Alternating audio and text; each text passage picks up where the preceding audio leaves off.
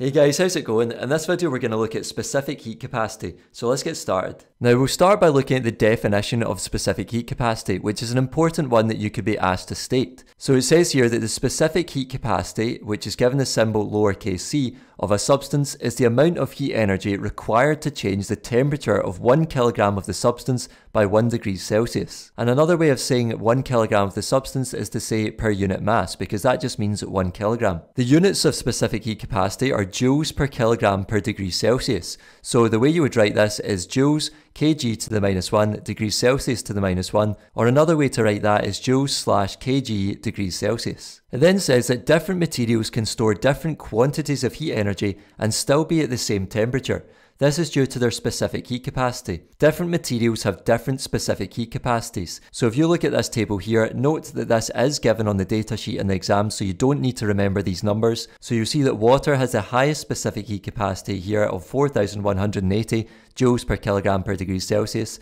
Next it would be alcohol with 2,350 joules per kilogram per degree Celsius.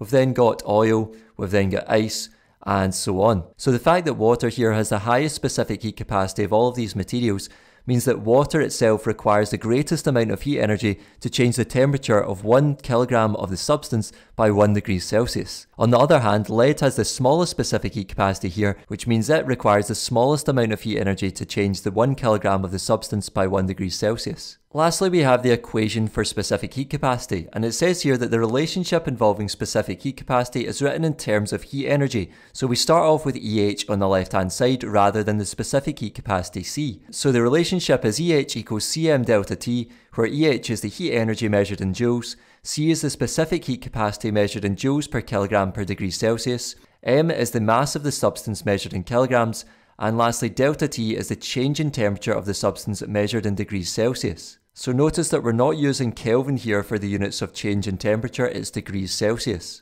And from the way that this relationship is written, we can actually identify a few important things. So here we've got EH and C, which would be directly proportional to each other if we ignored the mass and the change in temperature. So what this means is that the higher the specific heat capacity C, then the greater the heat energy stored. Or the smaller the specific heat capacity C, the smaller the heat energy stored. And it's also useful to look at the relationship between specific heat capacity C and change in temperature for things like heat shielding materials on spacecraft. So if we were to rearrange this equation for C, we would get C equals EH divided by M times delta T. And if we then ignored the heat energy EH and the M terms, we would have C as directly proportional to 1 over delta T. Or in other words, the specific heat capacity C is inversely proportional to the change in temperature. And what this means is that the bigger one is, the smaller the other one is. So we could say that a material with a smaller specific heat capacity would have a larger change in temperature, and the opposite is also true. So a material with a larger specific heat capacity